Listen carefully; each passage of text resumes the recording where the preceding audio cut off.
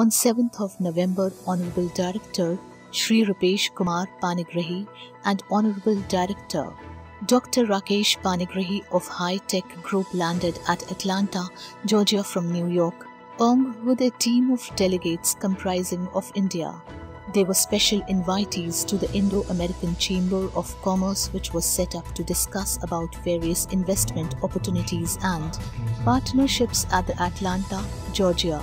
The delegates and the embassy together agreed upon a common factor that such investment opportunities will further strengthen the Indo-American economic relationship, particularly in the health and trade sectors.